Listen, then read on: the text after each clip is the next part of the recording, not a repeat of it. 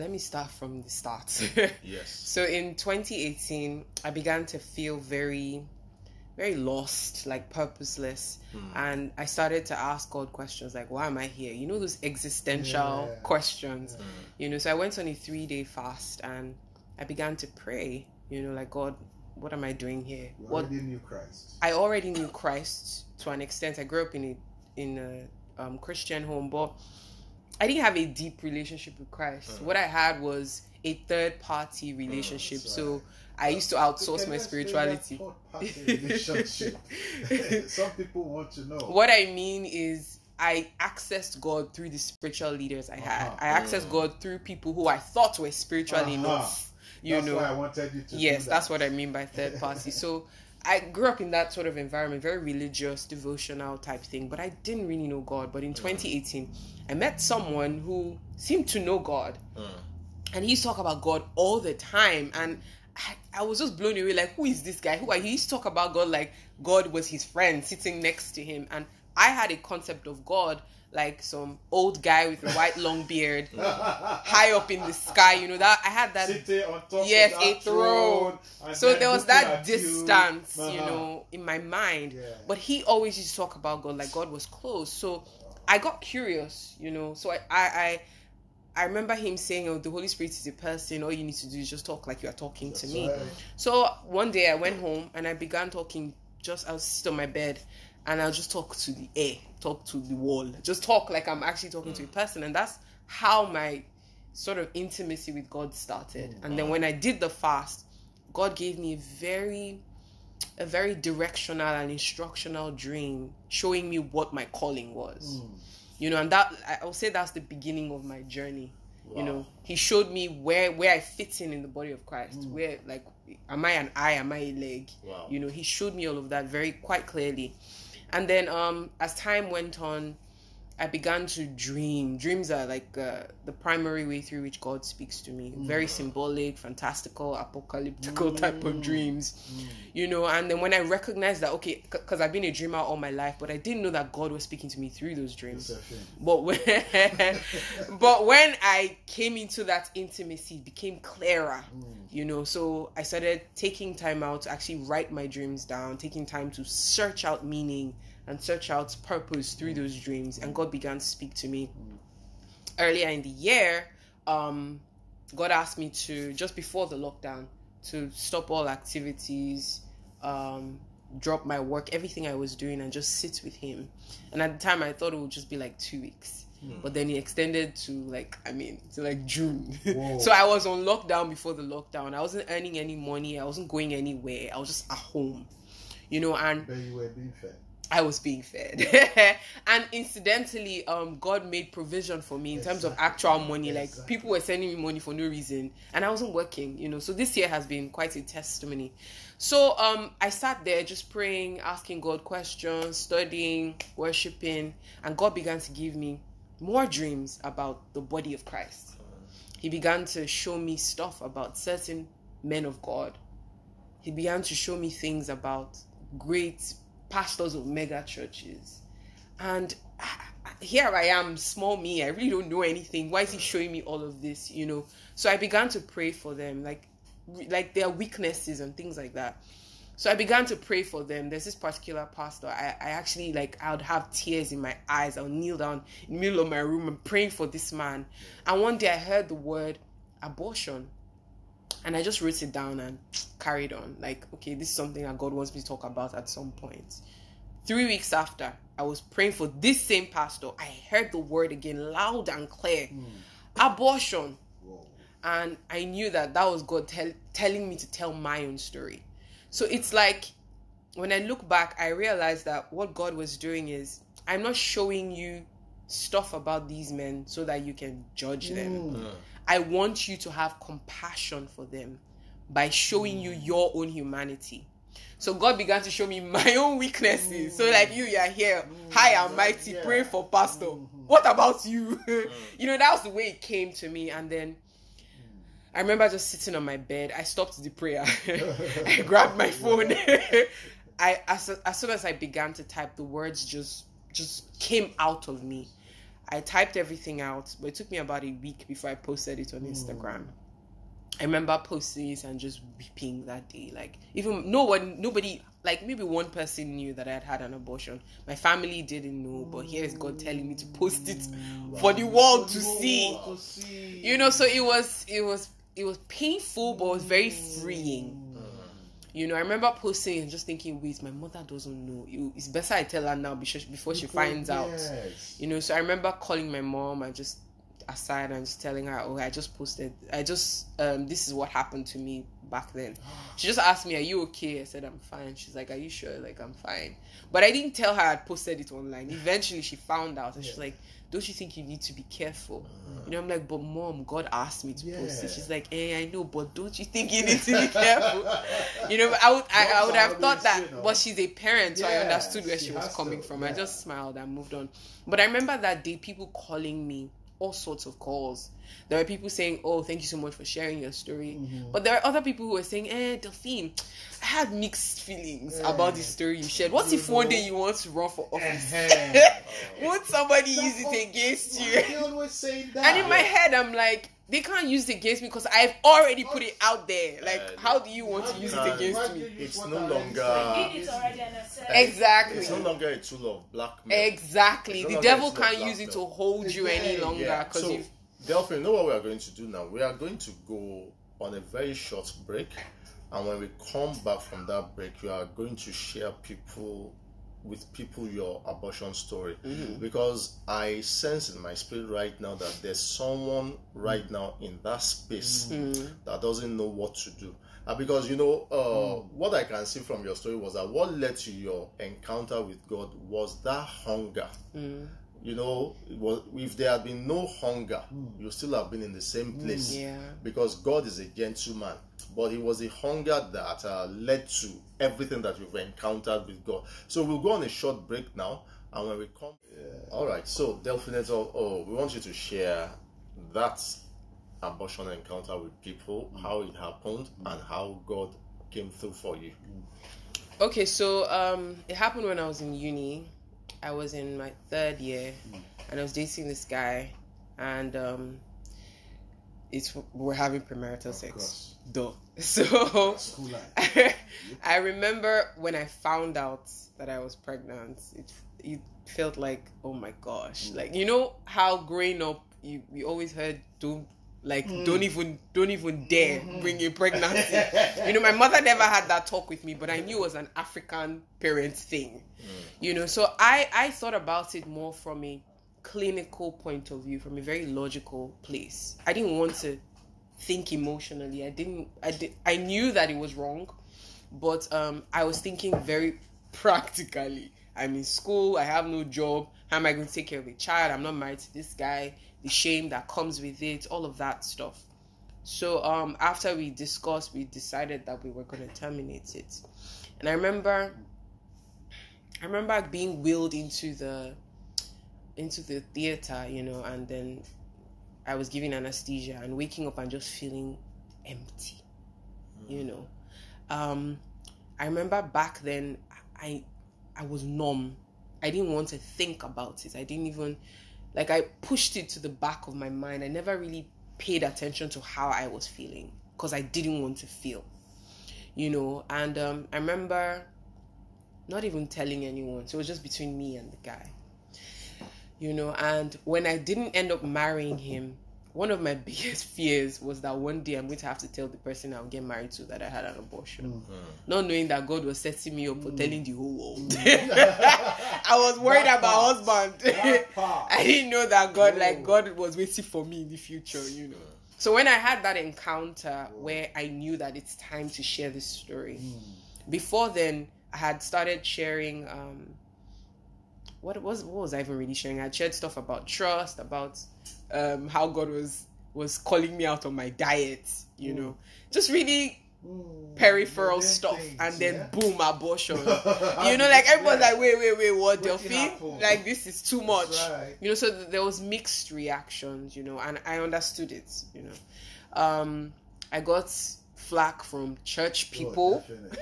I got flack from family members. I got flack from, the world, you know, But then I also got incredible feedback. There were people in my DMs talking about how they were in the same situation and they made a different choice because of the story I shared. And God began to show me how He began to speak to me about the power of a testimony. That scripture that says we overcame the devil by the word of our by the words of our by the blood of the lamb and by the words of our testimony. He began to show me the power that backs up a testimony. When God pushes you to say something, is backed up with the power of God. And then people started to reach out to me. People started to tell me about their lives. Like, I became like some sort of therapist. Like, it was overwhelming. I was just getting all sorts of stories in my DMs. This happened to me and that happened to me. And that was just one story. And then God began to move my heart. Okay, so what led to the abortion? Sexual sin. I did a 3-part series on sexual sin. Like, literally, my whole life out in the open. And I was just sharing story after story. God led me to share about anger. He led me to share about offense. Just everything that you could say was my weakness. Like, just out there in the open. It was excruciating. Like, I felt so transparent. Like, everyone could see right through me. So open and bare.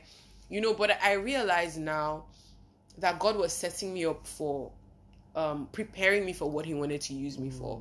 So it wasn't just sharing my story in order for others to heal, but also for myself to heal. Because now I know that God has thrust me into public ministry. So imagine if I was holding on to all of that baggage, the devil would have something on me. But now it's like the whole world knows what I did. The whole world knows what I have come through, so there's nothing that the devil can use, like, with his wagging, condemning finger to condemn me, I like that one. And also, how people get thrust into ministry and their past comes back to haunt them. It's like God was showing me that there's nothing to hold you because you've said it all. So that's kind of like that was my introduction to ministry. It's like you have to be open and bare, you have to be vulnerable, you have to be transparent, and then God will use that pain. There's power in your pain, there's a message in your mess. So pretty much so from what you are sharing with me now and from what Olade was sharing during the break, it's very obvious that the message of the end time church is that vulnerability. The vulnerability achieves two things. It sets you free, then it also sets other people free. Absolutely. Then it also takes away the devil's power to condemn and to bring accusations against you. Now, shortly after you did the abortion, did you feel judged? Did you feel condemned? Were you in a very bad place? Okay, so let me it was kind of like reversed. I don't know how to explain this, but I'll try my best to find the words. So because I didn't want to think about it, I became numb. Then I started feeling bad for not feeling bad about the abortion. I don't know if that makes sense. Yes, it makes sense. Does that make sense? That's where I was. So it was like, I'm supposed to feel pain. I'm supposed to feel I lost a child, but why don't I feel that? So I began to feel guilty for not feeling bad. So it was as if your conscience was dead. Yes. You now began to feel guilty for having a dead conscience. Exactly. Which was exactly where the devil wanted you to be. But you see, in my short walk, I've discovered something. We don't have grace for premarital sex, but we have grace not to do it. Yeah. And we also have grace to build us up when we fall. Because you see, if you look at the Bible, it says where sin abounds, grace abounds much more. So sin is destructive. Yes, sir. It tries to destroy us. But in that destruction, grace comes in, takes us out, builds us up, then gives us a fresh start. I believe that if you did not share that story, you won't have this ministry. Oh, absolutely. Absolutely. I see that very clearly. So that's the work of grace. And I know that there's somebody listening right now that maybe you are about to have an abortion or you've had it, and you feel that your life is messed up. But I want you to know that God is a God of second chances. He's not even a God of second God of chances. A God of limitless chances. Absolutely. Limitless chances. Because when our son was learning to walk 13 years ago, many times he fell down. Yes. But each time we were more concerned about him falling down than even he himself was. And that's exactly the way God relates with us. When we fall, he's bothered because he's a caring father. He's not trying to judge us, but he wants to help us. So, Delphine, now, when you see people going through the same stuffs, abortion, how do you feel towards them? Honestly, compassion. Because it's one thing to lord something over someone, but when you realize what you have done in the past, you know that scripture that says we have not a high priest who is not touched by the feelings of our infirmity. Jesus could feel compassion because he became man. So it's like I've been there, so I know what you're feeling, and as such I'm able to relate with you in that way. So so in the present and in the future, are you going to have a kind of healing ministry? Because what the devil does is that he takes that sin, then brings in judgment. And you see, one of the scriptures the devil has used to really run people mad is 1 John 1:9. If we say we have no sin, it's a scripture that is meant to set free. The devil has used that scripture to land a lot of people in the sanatorium because he believes, it tells them that you must confess it over and over again. Right. So people keep looking for lots of things, and I've seen a lot of people actually think they've committed the unpardonable sin. You understand? And from my understanding of the Bible, a believer can't commit that sin because it's about consistently giving glory that is due to God to the devil. So a believer can't commit that sin. Believe so. No, you can't even commit it, whether you believe it or not. You can't. Do you know the scripture that says a child of God cannot commit sin?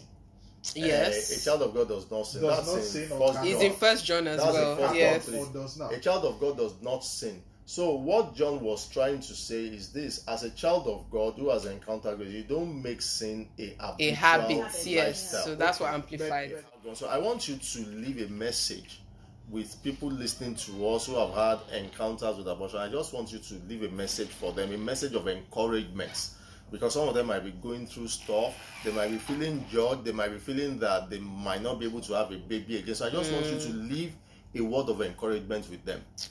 I'd just like to say that this sounds very rudimental, very kindergarten, very nursery school, but Jesus loves you. Yes. The greatest message. Yes, Jesus really loves you. If you realize that the Lamb was slain before the foundations of the earth. Wow. Before the earth came into being, before Adam was created, before it even entered into Eve's mind to eat that fruit, before your parents were born, before you were conceived, before you committed abortion, Jesus Christ already paid the price. Wow. If you remember that, Jesus loves me. If you remember that, if you remember that, you can't stand judged or condemned by anything, any thought, anyone, any person, because he did all of that just for you before you even thought to commit a sin. So I just want you to keep that in mind. For those who are actually on the crossroads, you're thinking, how am I going to take care of the child if I don't terminate it? What will people say? Think about, what will Jesus say? At the end of the day, he's the one who matters. You're the one that's going to stand by the white throne of judgment one day and give account for all the things that you have done. And I dare say that this one is very, very precious in God's sight. The babies are very precious to God. There's currently a genocide going on in the world of children. We speak about black men being killed because of racism. What about babies being killed? You know, I saw something yesterday on a satire page. The Democrats are basically rallying around inmates that have been given the death row, and they're fighting for them to save their lives. And somebody came and said, what about the babies? How come you guys are pro-life when it comes to people on death row? Why are you not pro-life when it comes to children? What you just said when you were talking about love, it's you simply preach the whole gospel. The whole gospel. Because the gospel is about his love. Because when we look at ourselves, there's nothing worthy about us. Absolutely. It's only love. See, if I die for a good person, I'll feel justified. But you die for a betrayer, a sinner who is worth nothing. So I always tell people, we are not righteous because of what we do, but because of what Christ has done. So you know what Christ is? He took us, as dirty and as filthy as we were, he took us, cleaned us, and then made us righteous. He loved us, washed us, cleaned us, and then made us righteous. That's the whole thing. So, Delphinator, thank you for coming out of your busy schedule to be a blessing to someone. And I know that someone who is struggling with abortion, after effects. Delphinator says, know that Jesus loves you, and don't run away from him. Run to him. Absolutely. Because he's the only one who can help you.